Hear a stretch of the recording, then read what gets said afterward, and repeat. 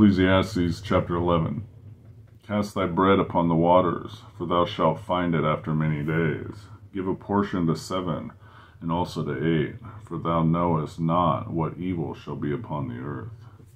If the clouds be full of rain, they empty themselves upon the earth. And if the tree fall toward the south or toward the north, in the place where the tree falleth, there it shall be.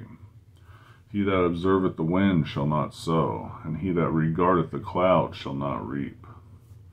As thou knowest not what is the way of the Spirit, nor how the bones do grow in the womb of her that is with child, even so thou knowest not the works of God who maketh all. In the morning sow thy seed, and in the evening withhold not thy hand, for thou knowest not whether it shall prosper, either this or that, or whether they both shall be alike good.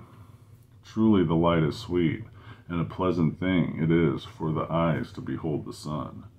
But if a man live many years and rejoice them all, yet let him remember the days of darkness, for they shall be many. All that cometh is vanity.